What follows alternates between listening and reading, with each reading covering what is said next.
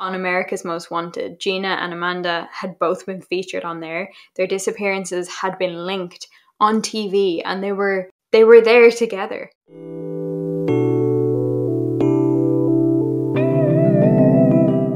Hey guys, welcome back to my channel. If you're new here, please do subscribe, and if you're old here, hello again.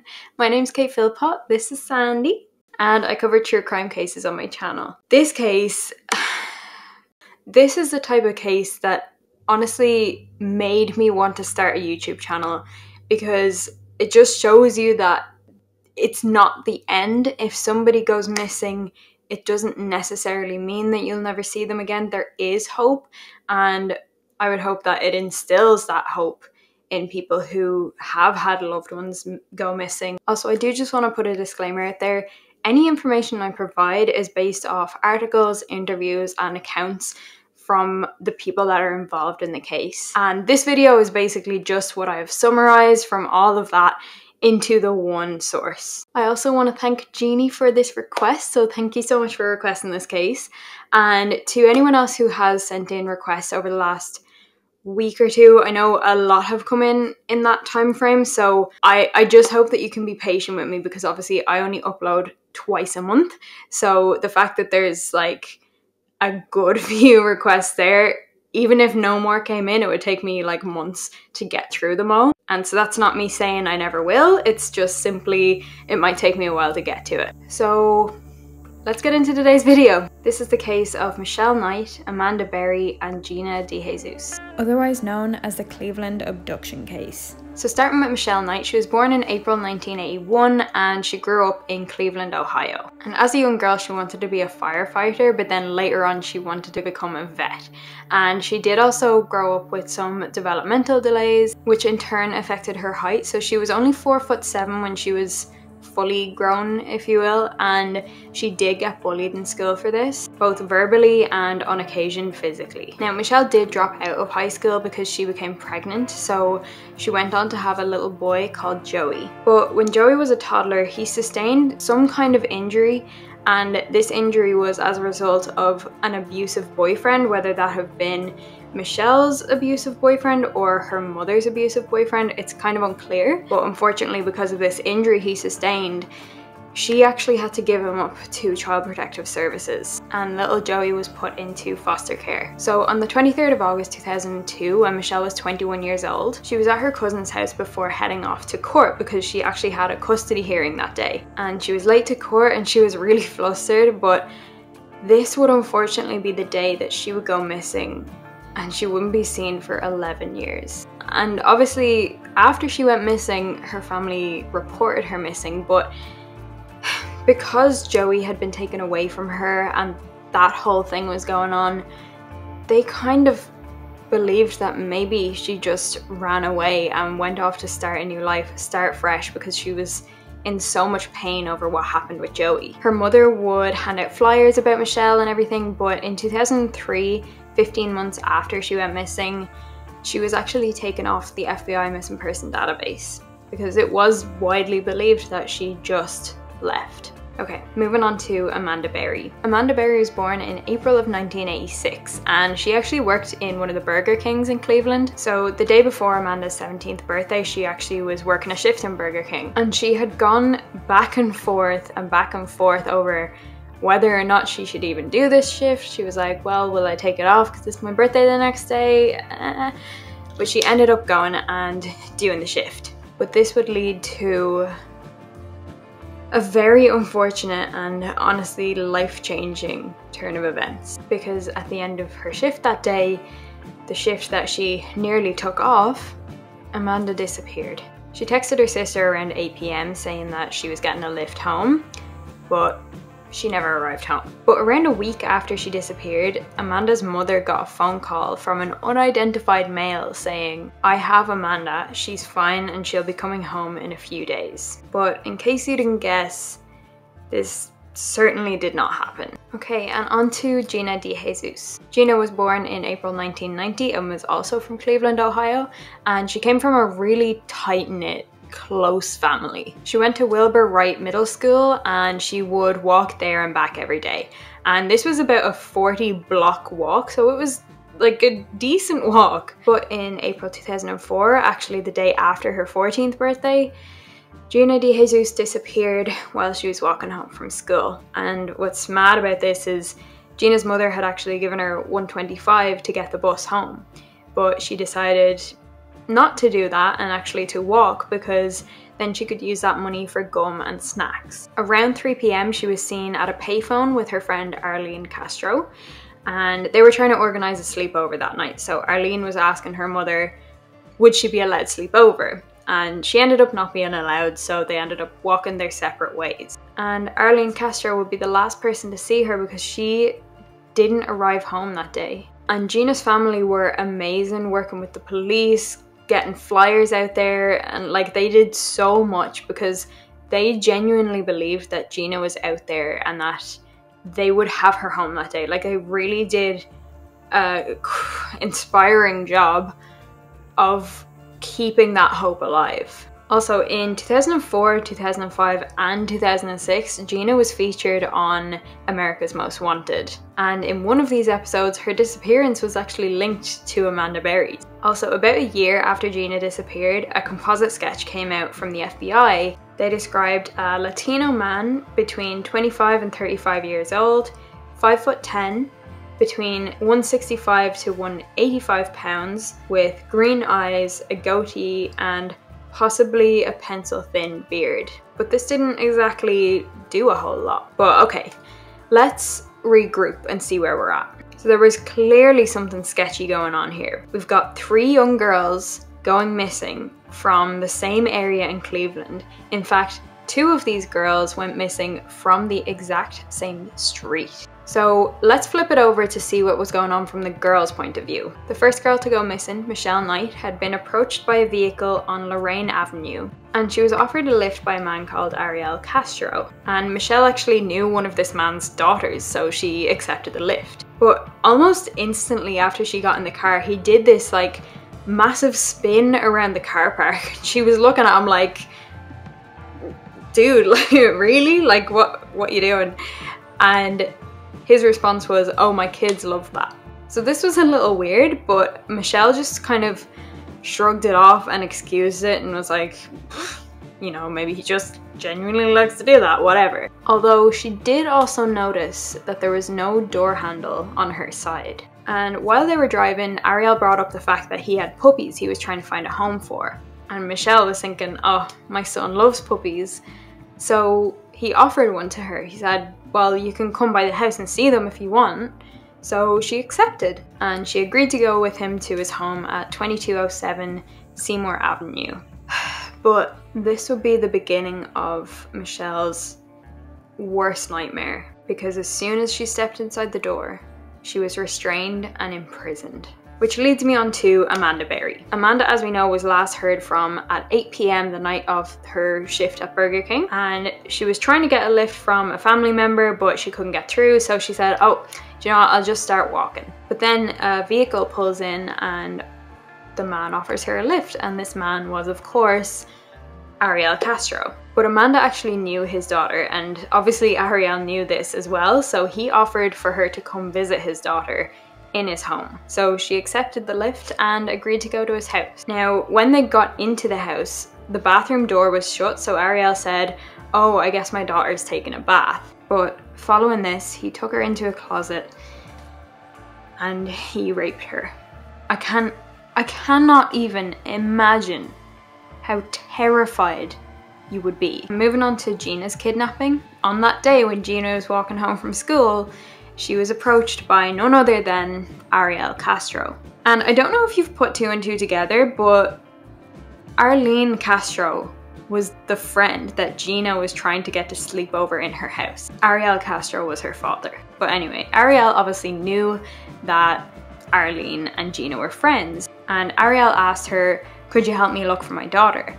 So, I mean, Gina had literally just been with her at the payphone. So she said yeah. And she got in the car and they drove away. Ariel brought her to his home and, of course, restrained and imprisoned her. In 2004, Ariel's estranged son, Anthony, who was a journalism student, actually wrote an article about the disappearance of Gina De Jesus.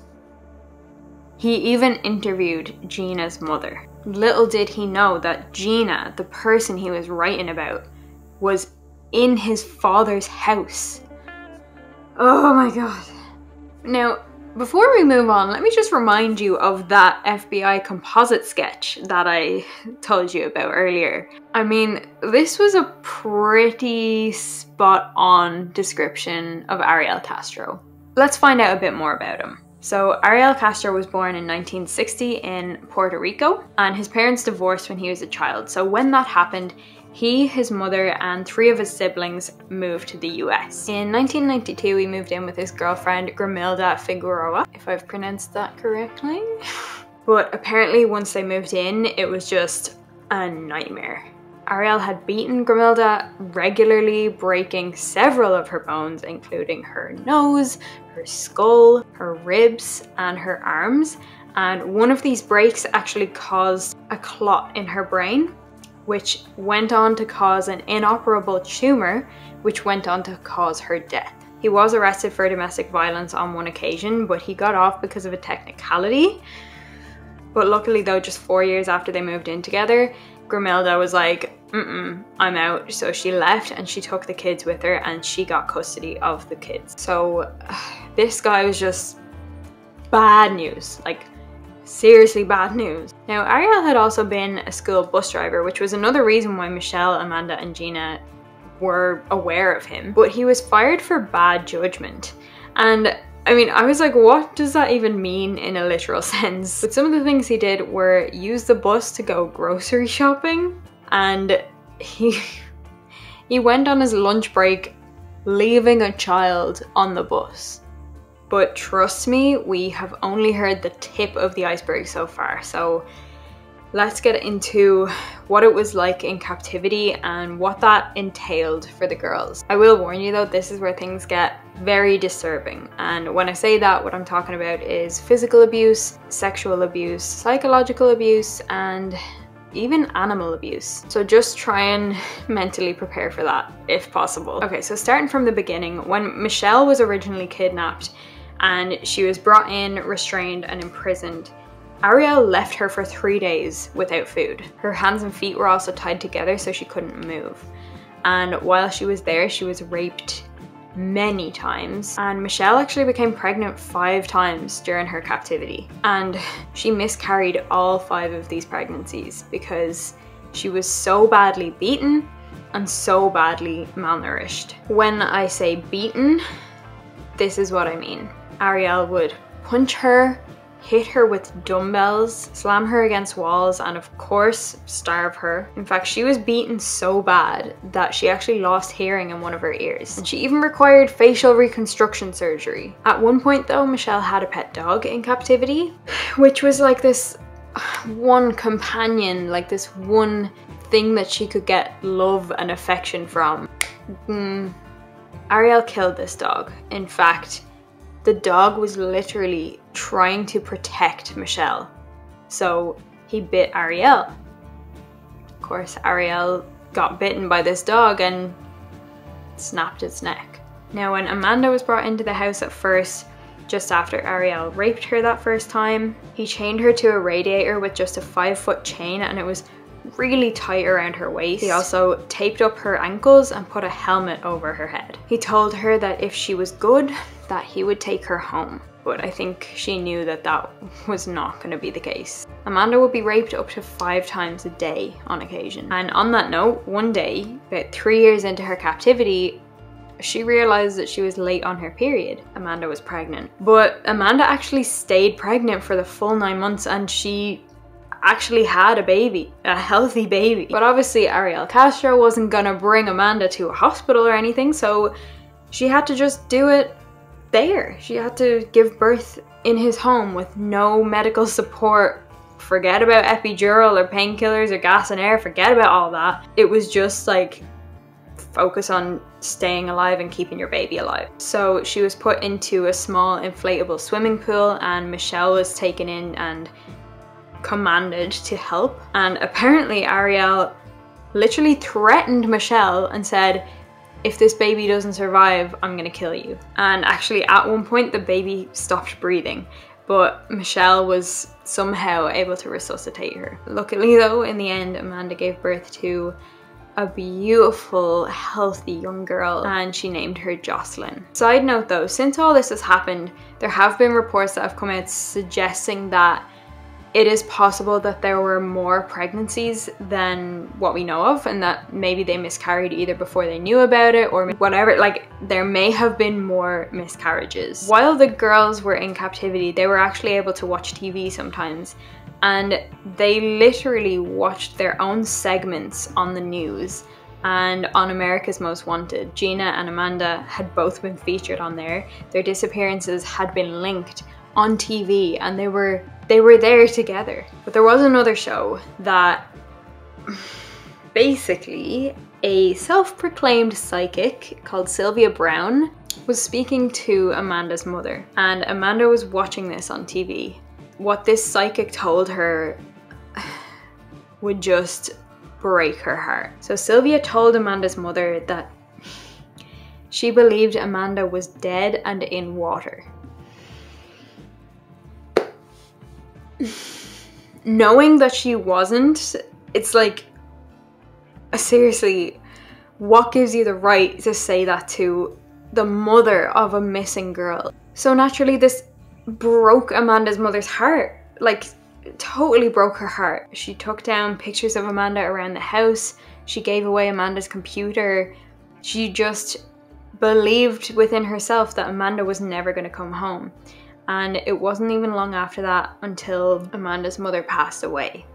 And it is said that she passed away of a broken heart. Really interesting, because it was about 9 months later, on the 25th of December 2006, that Amanda gave birth to Jocelyn. So I'm not sure if she knew at the time that her mother was dead, but either during or after it, I'm not altogether sure, she believed that Jocelyn was a gift from her mother. But Jocelyn more or less lived in captivity with them all as well. I mean, Ariel did love her, and he would occasionally bring her out of the house and stuff, but for the most part, Jocelyn lived in captivity with the girls as well. One of the places though that he would bring her is to visit his mother, which I find really interesting, because I'm like, did this mother like question this? Like, would she not be like, dude, where is this baby coming from? But I suppose he and his wife weren't together anymore, so he might have just said that it was like an out of wedlock child or whatever. But I don't actually know the details, but I find that really strange. And although Jocelyn's father was an absolute piece of shit, she was really incredibly lucky with her mother. Amanda was so amazing with her. Like, she created this school basically. He would pretend walk to school. Yeah, I try to make it as real as possible for her, you know. So we would lock the door and we would walk to school, and we would finally get to school, and I would sit her down and tell her, okay, I love you, have a good day. And then I would become her teacher. She would teach her how to read and write and put the alphabet up on the wall, and because obviously Ariel wasn't going to send Jocelyn to an official school, because like people would ask questions, it's way too risky, and I'm guessing you need some kind of documentation for the child. Like, this child obviously didn't have a birth cert or anything. But as Jocelyn was growing up a little bit, she naturally started to ask more questions, as children do. Like, yo, dad, why is mommy in chains? Obviously, after a while, Ariel was like, there's not really a good explanation I can give to this child as to why her mother is in chains and not allowed to go out. Like, she's allowed to go out, but her mother isn't. Like, what's that about? So he actually ended up letting Amanda out of her chains. And just a little bit more about Gina when she was taken into the house. Ariel held her in the basement with ropes and chains alternatively, and he actually put a bag over her head when he raped her because he knew her family and, you know, it felt wrong. I don't exactly know what's worse, to be honest. Like, maybe you wouldn't even want to see. It just adds another layer of disrespect and dehumanization. But when Gina got in there, she would scream and cry a lot, basically to try and attract some kind of attention. But Ariel just had this whole situation sus. Like, he would always play music really, really loud and no one would be any wiser. The girls though, mainly Amanda, kept diaries while they were in there, and in these diaries they spoke about forced sexual behavior, being locked in a dark room, being in fear constantly of the next session of abuse. But they would also write about their dreams, like dreaming about freedom, dreaming about reuniting with their family someday. So at one point, Ariel had been out of the house and he ran into none other than Gina's mother. She was handing out flyers to try and raise awareness for her missing daughter, Gina. Ariel took one of the flyers, like, oh yeah, I'll keep an eye out. Oh, thanks, for you're doing a great job. Oh my god. So he took this flyer back home and he showed it to Gina. And he said, oh yeah, I ran into your mom. You haven't seen your mother in years and you're happy that she's looking for you, but the person that took you has just spoken to her and taken something physical off her. But Gina held on to this flyer. She knew that her own mother had been holding this very piece of paper. And all the while, the girls were only blocks away from their respective homes. And of course, living with such frequent abuse, they kind of learned over time that when they screamed and when they cried and showed their pain, Ariel got a kick from that. Like, it gave him a boost. So they ended up learning not to do that. That in itself is a whole other pain, not lashing out in anger at this person. Also, during their time there, they were forced to use plastic toilets, which were apparently emptied infrequently. They were fed on average 1 meal a day and they were allowed to shower max once or twice a week. The girls also didn't really get along that well while they were there because Ariel would just pin them against each other. He would provide one of them with food and not the others, and he would create this competition and tension and like jealousy between them. So they didn't actually get along that well while they were in there, which honestly really surprised me when I first heard that, because they're in it together kind of thing. But I can totally see how he just manipulated the situation, maybe to make sure that they didn't kind of come together and gang up against him. And another conversation Ariel had had with Anthony, his journalist son, he was asking him about Amanda Berry. Yeah, Ariel was asking Anthony about Amanda Berry, basically asking, do you think she'll ever be found? And Anthony said, no, she's likely dead. So Ariel was like, really, do you think so? But at one point, Anthony had also reported that there were some areas in the house that were locked and inaccessible.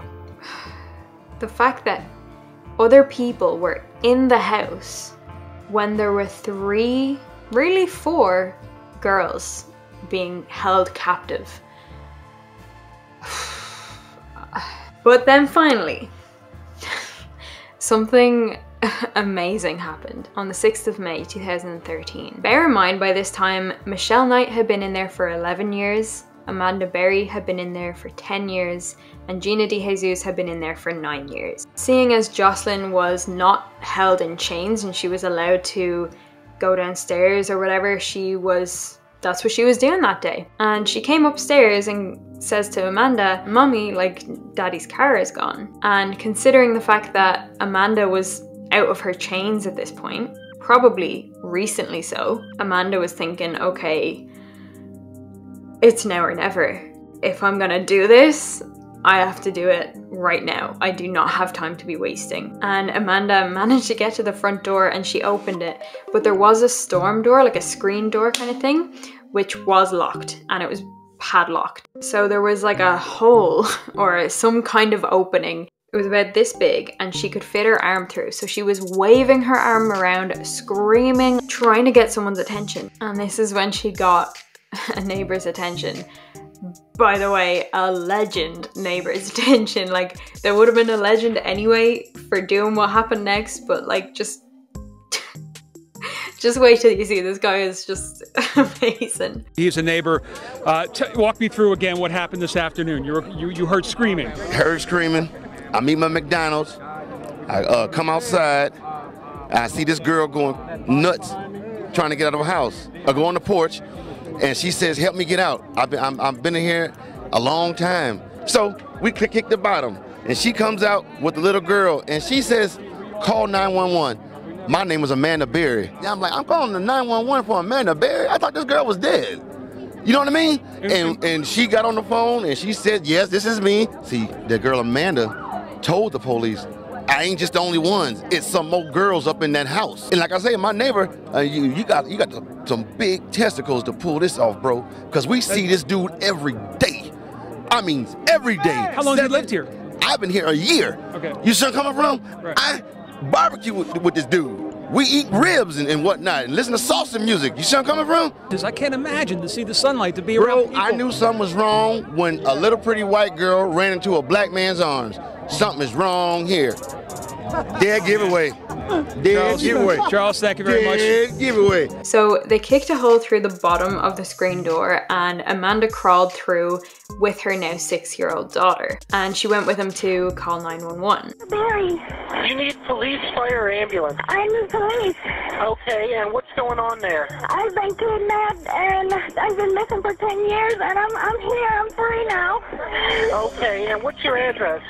2207 Seymour Avenue. So it wasn't long until the police officers arrived on the scene and went into the house and performed more of a search because the other 2 girls were still in there. They were too afraid to come out because they didn't believe it was possible. But Michelle Knight jumped into one of the officers' arms and she said, "You saved me, you saved me." And just after this, Gina emerged from one of the other rooms and again, just like could not believe that this was happening. So for the whole community, this was just a moment of wow. I mean, for Michelle, people thought that she was off living her own life. People didn't even, she wasn't even on the missing person database anymore. She was presumed a runaway and she had been living this hell of a life. So these girls could finally reunite with their families and have the freedom to do the little things that you or I might take for granted. And in more good news, Ariel Castro was arrested that same day. Thank God. And when he was interviewed, he remembered the kidnappings in insane detail and he explained that they were just crimes of opportunity. He also explained that he never really had an exit plan. I don't personally believe that he ever wanted to actually kill them because, I mean, I don't know, I haven't spoken to him personally, but it seems that way. Like if he was going to kill them, wouldn't he have just done it earlier? Like he, as disgusting as it is, he wanted to use those girls for sex and it would have been too messy to have to like hide a body and clean up after a murder. I don't think it was ever intended to go that way. I mean, you don't know with people like this though. This was obviously a fucked up guy. I mean, I'm babbling on here, but he believed he was going to be caught one day. What's interesting then is when his home was searched, they actually found a suicide note from him. And in this note, he spoke about the abductions and if he was caught or if he, you know, ended his life, that his possessions should go to them. So Ariel Castro's charges then came to 977 counts. This is how messed up this guy was. So within this 977, this included 512 counts of kidnapping, 446 counts of rape, 7 counts of gross sexual imposition, 6 counts of felonious assault, 3 counts of child endangerment, 2 counts of aggravated murder, and this is for the role he played in Michelle's miscarriages, and 1 count of possession of criminal tools. So in July 2013 then, Ariel agreed to a plea deal, and basically he and his lawyers were trying to stay as far away from the death penalty as possible, so that's where that came from. And when he spoke to the court, he claimed that he was not a monster, but that he was just addicted to sex. I just want to clear the record that I am not a monster. I did not prey on these women. I just acted on my sexual instincts because of my sexual addiction. But he was sentenced to life in prison without parole, plus an additional 1,000 years. So this dude Like, there was no chance. Like, he was spending the rest of his days in prison. But, okay, I'm just gonna say it. A month after Ariel's sentencing, he took his own life in his cell. The fact that he held 3 women captive for 10 years and took 10 years of their lives away from them, as well as the first few very important developmental years of his daughter's life, and he couldn't handle more than a month in imprisonment.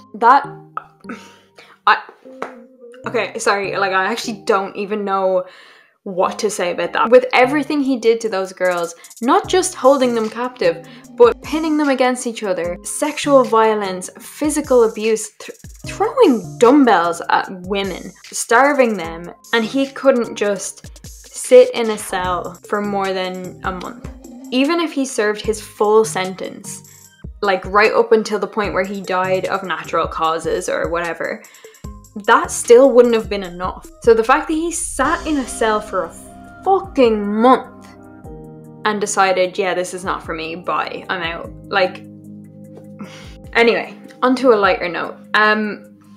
Let's see what the girls are up to now. So starting with Michelle, obviously you can't go through 10 years of several types of abuse without there being long-term effects. Due to years of being locked in a dark room, her sight is pretty weak. Her stomach is permanently damaged from the malnourishment, infections, the beatings. She has psychological issues and trust issues, and I believe she spends a lot of time on her own these days, but I also saw that she got married in 2016, so like, she is just, oh my god, I'm so happy for her. After all of this, her heart was still open for love, which is just so incredible. She has gone on to write a book about her experience in captivity and then a book about life after that. And in the first book about her captivity, she tries to show people that you can get through hard times.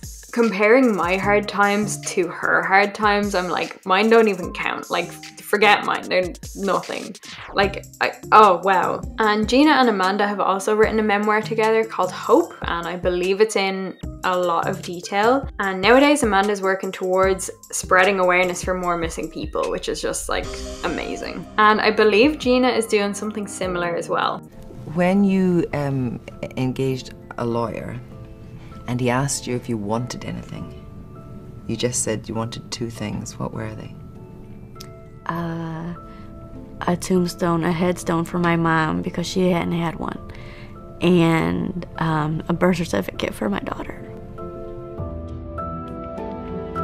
Last year, actually, Amanda and Charles Ramsey, the guy who set her free, basically, finally reunited after years.